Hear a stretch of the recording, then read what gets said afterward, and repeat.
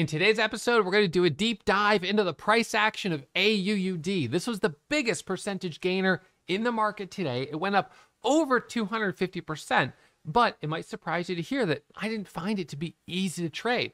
Just because something makes a big move isn't a guarantee that I'll find it to be easy to trade or that I'll make money on it. Now, as it turns out, I did make money on AUUD, and we'll break down my entries and exits, but I'll also show you where I got faked out and some of the areas where I kind of screwed up my trades and really left a lot of money on the table. So let's go ahead and jump into the screen share. Now, by the way, this week I want to host a live class where I can do Q&A, answer questions that you guys may have, and where I can also share with you a bunch of new resources that I've been building out that I would love for you to download that I think you guys can use in your own trading. So what I want you to do is I want you to cast your vote for the day and the time that works the best for you for the live class so we can accommodate the most people. And then we'll email you the date and the time that we choose. All right, so make sure you do that. There's gonna be a link pinned to the top of the comments and linked in the description where you can go cast your vote. Okay, so now let's jump into it. Okay, so AUUD was first discovered on my, it was actually on my top gainers scanner as it started to move higher. So what this scanner is doing is it's searching the entire market and it's sorting all of the stocks above 50 cents by the biggest percentage gain. So naturally, AUUD is the largest percentage gainer at the moment. However, I noticed it as it was sort of creeping up this scan right here when it was up 26%, then 28%, 29%, 30%, 40%. As it started moving up, I saw a green arrow. Now, right in this box, we have a green arrow when a stock is moving up the scanner or a red arrow when a stock is moving down the scanner. So as I saw the scan results shifting, red arrows as this was jumping over others and green arrows as AUUD was moving higher, I knew it was something I had to take a look at. However, immediately I was sort of uninterested, and the reason was because of the price. So well, I'll show you the chart in a second. So as it was coming up, I saw that it did have news. At 8 a.m., breaking news comes out, and the news headline was developer proprietary AI platform, right? For audio and innovative technologies, for podcasts, blah, blah, blah. So they have a podcast, they have a patent, a US patent. Now, to be honest, patents are not usually a particularly meaningful catalyst. In fact, almost always when I see patent approvals, I sort of disregard it. I'm like, oh, that's not really a catalyst. But you know what's funny is earlier today, someone was asking, how much weight do I put into the catalyst? Because, you know, I don't know, it seems like US Patent Trademark Office catalyst is kind of weak, and there sometimes are catalysts that are very weak, and yet the stock goes crazy. And other times there are catalysts that seem really, really strong, and the stock kind of rolls over. The problem is, let's say you have a catalyst for, you know, a biotech pharmaceutical company. They've been doing clinical stage trials, and they have results that shows like 95% survival rate of for a type of cancer that they've been treating. So it's like, wow, this seems really, really good. And then the stock opens higher, initially has news, it squeezes up, and then it just sells off all day long, all day long, all day long. Why would that happen? And then maybe the next day we find out that the company took this as an opportunity to sell more shares onto the market and to raise more money. So the specifics of that company were that although they had great news, they needed to raise money. A lot of these small cap companies, especially the ones that are doing research and development for different drugs, they're operating, they don't produce any profit.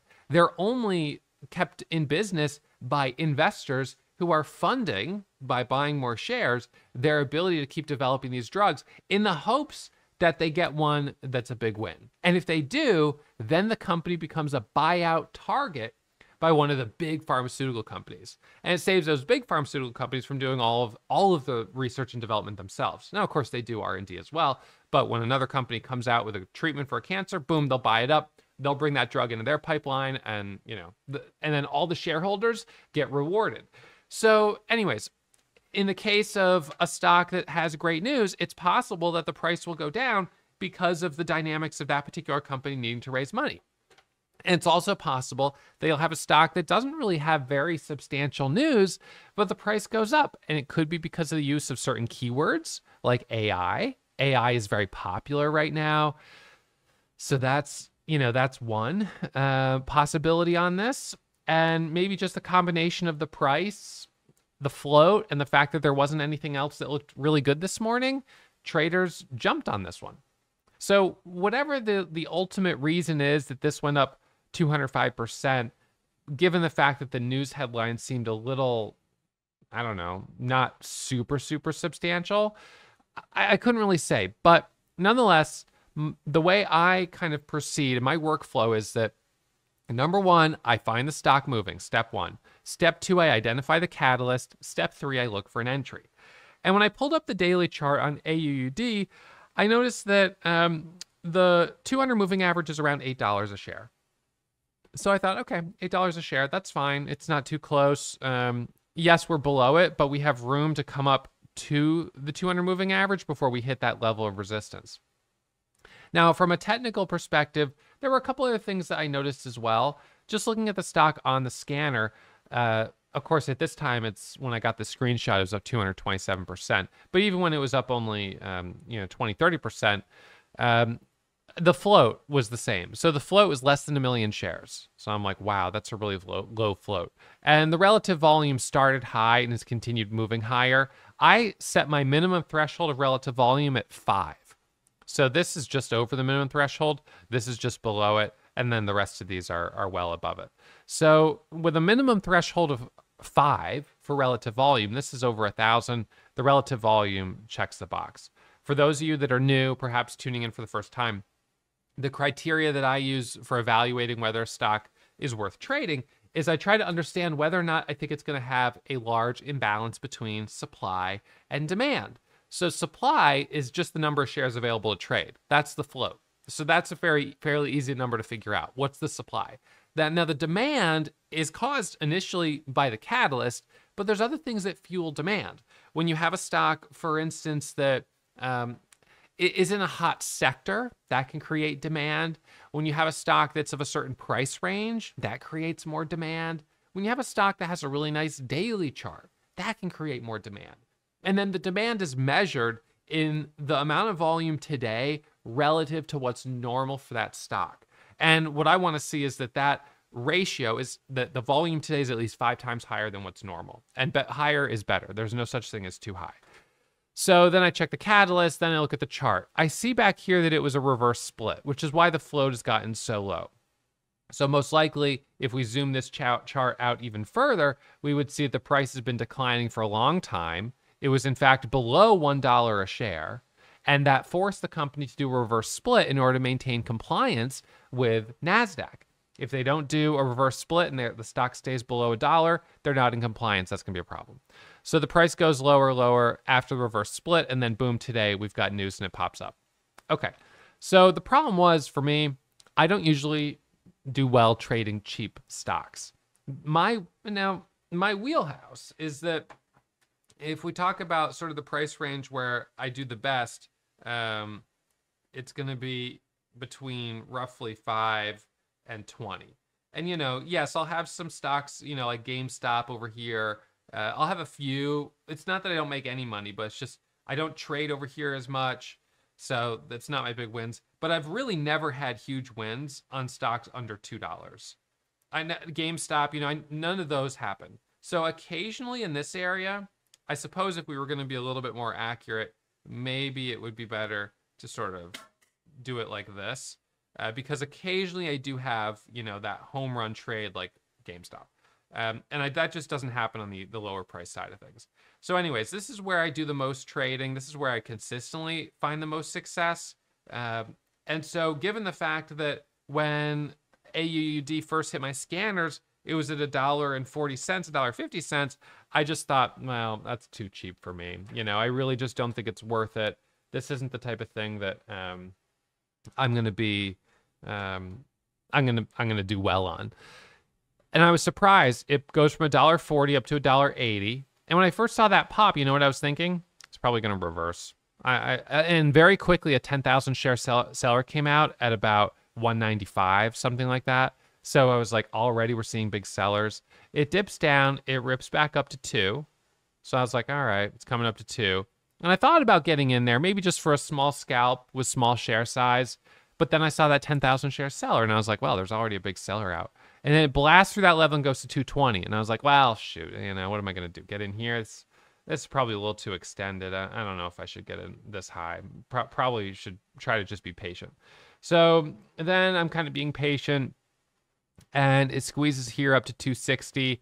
And I end up taking my first trade at 259.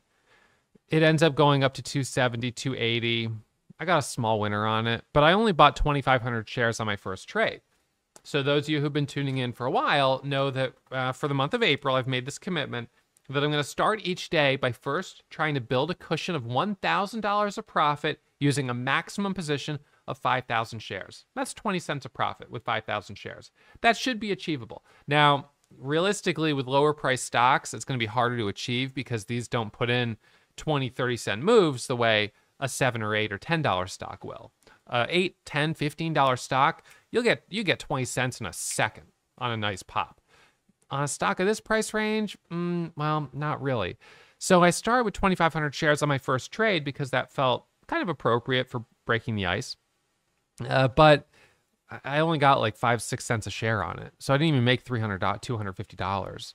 It ends up grinding slowly up to 3. And then right here, we have our first rejection. We tap 3 and we sort of slam back down. Now check this out. Look at this negative, or the volume, the high selling volume. So that volume profile for me, I thought that was particularly unattractive. I was like, nope, don't like that. And then it sells off and it comes back up to 3 again. And again, we get another topping tail. Sorry. We get a topping tail here. We get a topping tail here. Both of these look like shooting star candles. They have the body and then this long upper wick. And they both have high volume red candles. So I said, here's the red flag. This is not good. We have 2 high volume red candles, shooting stars. This doesn't look good to me. So at that point, I thought, I'm not sure if I'm going to trade it at all. It comes back up one more time. This candle was green, but it did still sell off. And it comes back up again. And when it came back up again here to 3, it held 3. It pops up to about 310 right here. It dips down, and I noticed that there were buyers sitting at $3 on the bid. So essentially what happened was, we had this area of psychological resistance, which was $3, right? So this is $3 right here. That's 3. So the price had, rallied up to 3. We had squeezed up. We pierced through 3, and then, ended up kind of coming back down, which gave us this red sort of shooting star candle. And then it pulls back a little bit, sort of comes back up again, and then again, another red shooting star candle. It comes back, drops down, comes back up one more time, again, not a shooting star, pulls back slowly, and then comes back up one more time right here. And right here, this is really critical because, first of all, we were beginning to form some ascending support right here. So it's starting to show that it's holding this level, which is sort of giving us some buying support. People are buying off of this support level right here. It breaks through 3. It comes up to that previous high up here at like 310, and it dips back down. And this is the spot where we're expecting it's going to reverse, right? We're expecting it's going to drop back down. But because this ascending support line is coming up closer, it drops, but you have buy orders here, people buying off of support, and now you have buy orders here right at 3. Okay, so what happens is it comes down here, and this is where I took my best trade of the day on it, I would say. I bought right there, and it squeezes up through 310, and it rips immediately to 315, to 320, and to 330. It actually hits a high of 340. So we get a couple nice big green candles right there.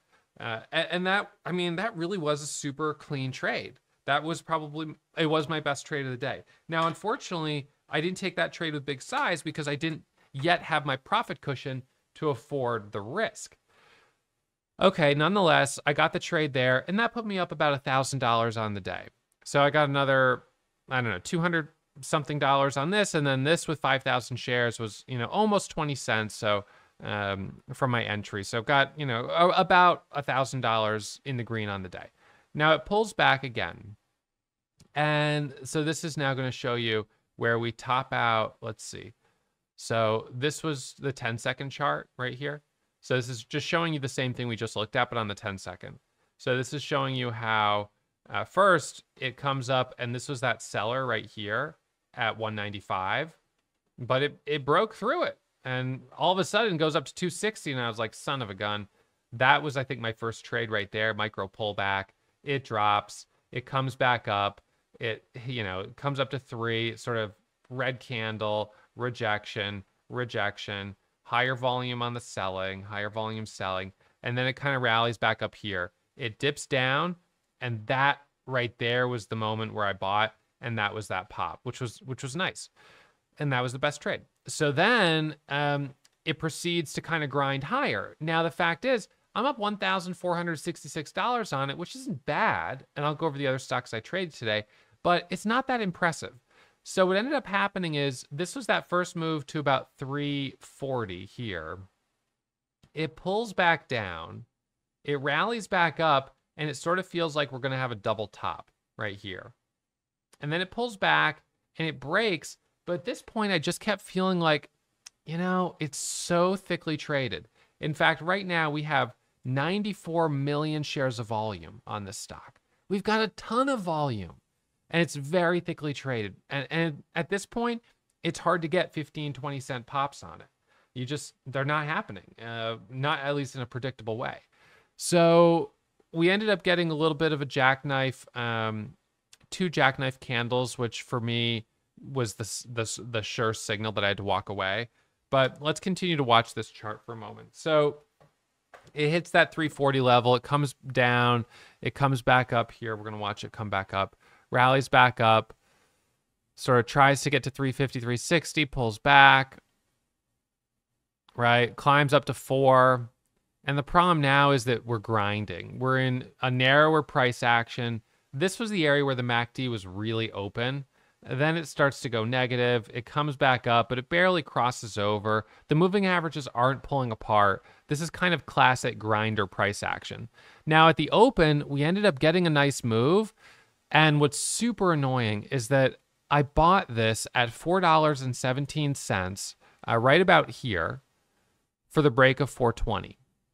At the open, it flushes, it pops back up, and I was like, well, I'm just going to take my profit here on this. I was actually, this candle has 3 million shares of volume in the first 1 minute. My level 2 was moving so fast, I was seeing orders like all over the place. And I was like, I don't think I can manage my risk on this. I just need to get out. So I got out, and the thing rips to $5. I felt really silly about that. Hits a high here, drops down, and I traded it in this area. I made a couple $100, but I just didn't feel comfortable. And then with that jackknife right there, where it went up to 520 and then dumps to 460, I was like, nope. See, and again, look at the MACD. It's now negative. I was like, nope. See, this is all over. I'm not going to trust this. It comes back up, another dramatic jackknife right there. Nope, not safe. Just got to leave it alone. So, the easiest trades, as it turns out, were at the very beginning of the move and at a time when the price was a little cheaper, and I suppose I underestimated it. And anyways, so those are my first trades of the day. AUUD. So this was the case study that I wanted to go over. Now, I also traded PLUR, VVPR, and UCAR. Let's look at UCAR next, since I lost $1,400 on this. Okay, so UCAR, now this one is interesting because the float is low. It's also a recent reverse split. This one put in a nice big move pre-market. It squeezed up to a high of about $10. And I took my first trade on it right here for the break of $8. I bought 5,000 shares. Because I was like, look at this thing. This thing it's breaking VWAP. I got in, and fortunately, I got out quickly with only a couple $100 loss. So I think I lost $160, 3 cents. Not bad. It comes back up again, and I was like, all right, I got shaken out, but I'm going to get back in. So I ended up getting back in on this candle right here. and it drops again. But the problem is on this one, I also took 5,000 shares, but on this one, I lost 30 cents a share. I was in it about 25 and I stopped out at about $8. So now I'm down 1,400 on it. And it came down, bounced here again, came back up, back down, back up. And then I took my final trade right here. Thank goodness I took small size at 850. It rejected completely. I mean, this is just really discouraging. And, you know, I don't know why. You know, this one also very clean at the beginning of the move, which I missed because I was at 630. But I thought maybe we were going to start to break away. But that didn't happen today. So anyways, disappointing that I went red on UCAR as much as I did.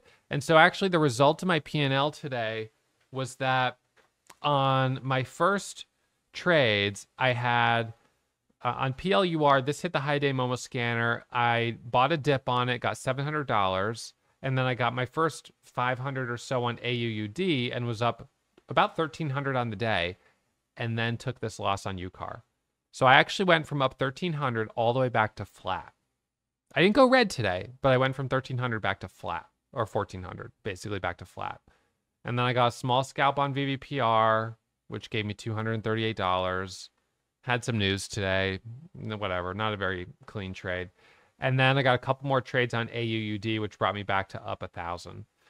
But even though I was up over 1,000 at one point earlier today, I didn't increase my share size at that time because I didn't feel like I wasn't in the zone yet. I was like, well, you know, I got a little profit, but I'm just not feeling it yet. So I ended up just kind of taking it slowly. And I am, you know, look, I'm grateful that I got some profit today. These small days, you know what? This is exactly what I'm looking for. Small green days and small successful red days until the next day where I hit my daily goal in like 3 trades. Because on days where, you know, the leading gapper is between 5 and 10 or 15, it's just like within my wheelhouse of price range, that's what I'm going to do really well. Now, some people would say, Ross, you limited yourself to 5,000 shares on a stock that's $2, but then you turn around and take 5,000 shares on a stock that's $8.